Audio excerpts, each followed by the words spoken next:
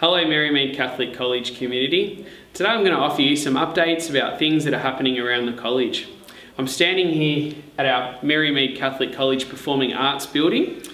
Many of you will have seen that the college has had this new excellent facility added on to the Performing Arts precinct. So we've got 4 fantastic music, drama and dance classrooms. We've been using them for some gatherings and some incursions, and shortly we'll be able to use them for our actual classes at the start of term 3. Some other capital works that are happening at the college include the construction of a new VCE building with 10 classrooms here at our South Marine campus, which is about to start and will be finished by the middle of next year. Additionally, works at our Doreen campus continue to develop. The Early Learning Centre is in construction.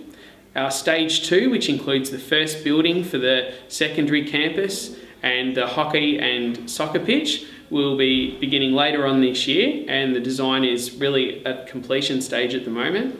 And finally, we're also starting Stage 3 of the Doreen campus, which is a fitness centre with some performing arts and food technology resources associated with it as well. So lots of exciting things happening in the capital development space. I'd also like to congratulate and wish all the very best to our Grade 4 students who are participating or receiving the Sacrament of First Eucharist this Sunday. So please join me in praying for those students and their families. Next week at the college, our senior students are conducting their Semester 1 exams, so we wish them all of the best with their study and the exams themselves.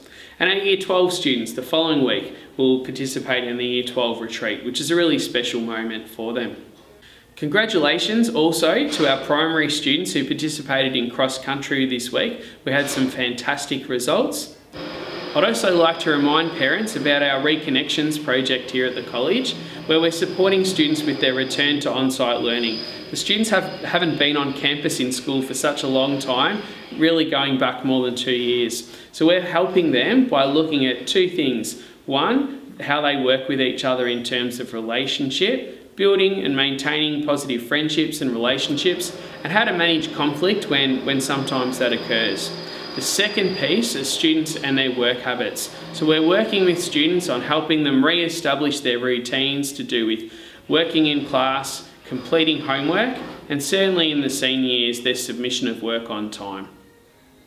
The final piece that I'd like to remind the parents within our community about is that on the 14th of June at 7 p.m. we're holding at the college a consultation session where we're looking at the directions of our college moving forward.